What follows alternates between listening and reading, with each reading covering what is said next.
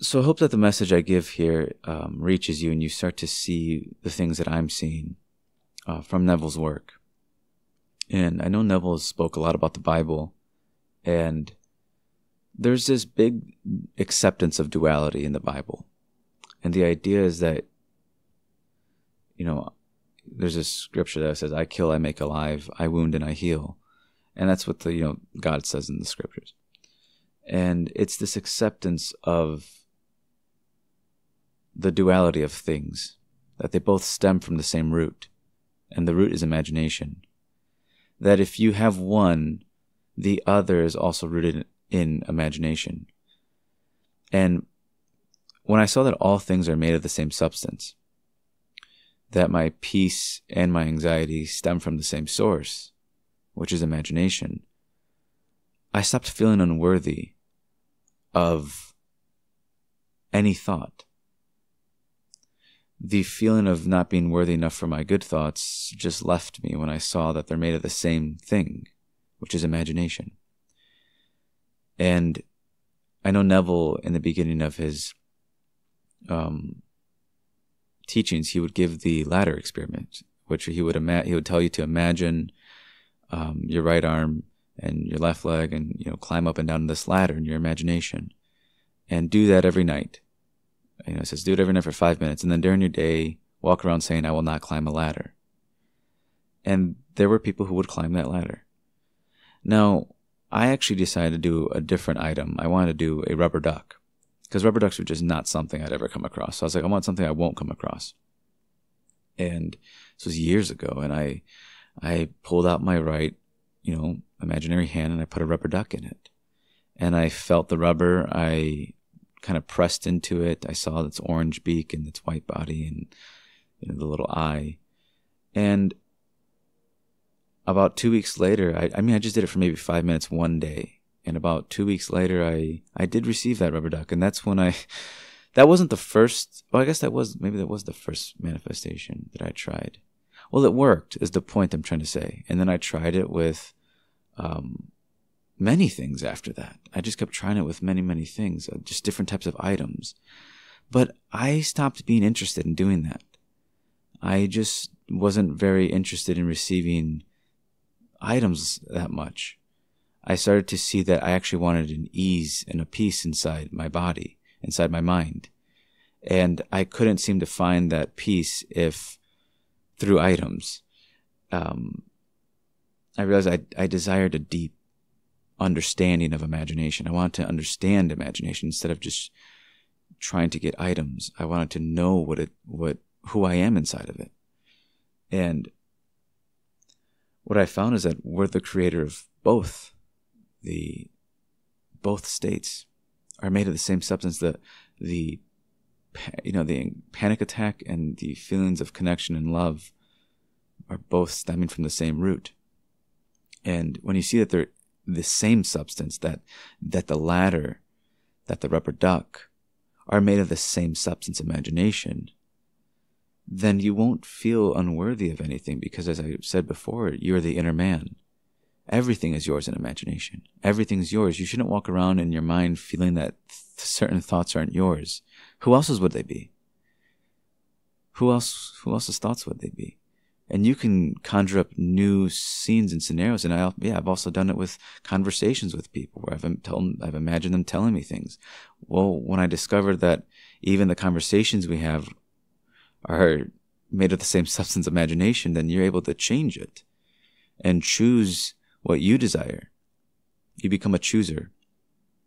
And you don't have to fight your anxious thoughts. You just see that they're stemming from the same source. So now whenever I have unconfident thoughts or feelings of hopelessness or powerlessness, I realize that powerlessness is stemming from the same source as where my powerful feelings come from. And that helps me realize that one's not stronger than the other. I'm not allowed to have one and not the other. I'm allowed to have both, because they're just stemming from the same substance. All these physical items are stemming from the same substance, imagination. So you don't feel that a rubber duck and a ladder are on different grounds, because they're stemming from the same source. And when you see that I create my peace and I create my anxiety, and you accept that duality comes from you, then you unify it.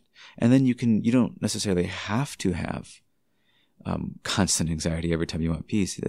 It's that you get to go towards peace and realize that peace is not any greater than the anxiety you experienced. It's made of the same substance. It's just a different route in imagination. And I desired this deeply because I have found over time that imagining objects just doesn't satisfy the soul as much as realizing that everything in my mind is created by me. That acceptance, that the panic attack that's arising is made of that same thought. It's made of thought or imagination, whatever you want to say. And that overwhelming sense of peace is the same thing creating it. And I can go towards anything within it. And I don't need to desire anything within it. Then it's really just a true freedom that arises. And I don't see why no one else can have that.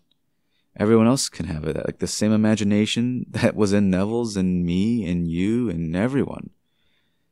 We're all made of the same substance. We're just in different, states within it. And all states, again, are made of the same substance. It tells you that in the Bible. Not just I kill, I make alive. I create the peace and the calamity, and I create the wealth and the poverty. He does it all. And once you stop separating that, like, if you feel that your negative thoughts or your anxious thoughts are stemming from some outside source or from external thing from you, then you will feel powerless. You have to feel powerless in the mind is that you have to make yourself small, that you don't actually lose your power. You just perceive yourself as small, right? The Bible tells you that they appeared as giants and we appeared as grasshoppers, right? So if you make yourself small like a grasshopper, things will feel large to you. Thoughts will feel scarier if you make yourself smaller than them, but you're the thinker. You don't have to react to any negative thought. You don't have to judge it.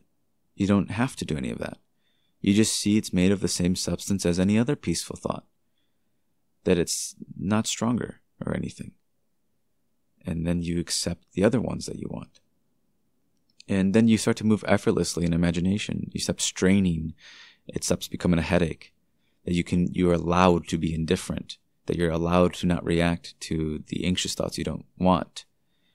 They're not made of any different substance than the peaceful thoughts. And that is actually what I say to myself. When I do have thoughts I dislike, I just repeat the word same substance, and I realize I can just go towards something else. I just remember that the ladder and the rubber duck are the same substance. And I truly think that this acceptance of this duality, the fighting within ourselves will stop, or at least will come to a deeper peace than you would have if you didn't realize it was from the same substance. Because when you don't realize that, you're going to think that your anxious thoughts are coming from the physical objects in front of you, or the external world is what I mean. Or you'll think of some other God, some other source for it. But there is only one source, one God, one Lord, one, as Neville says, everything, one Father, well, all of that. But it's true. He does both. He creates and he destroys. And the whole point is that it's just trying to show you that you have to accept that there isn't two gods here. That you don't have to fight within. That nothing's putting that on you, that negative thought. And I know I'm repeating myself, but it is important. And I felt like I had to share this because this is something that's really helped me realize that whenever I have an unconfident thought, or I feel worried or concerned, I realize I'm imagining. And these are all made of the same substance as my lovely thoughts. And I'm allowed to move and change.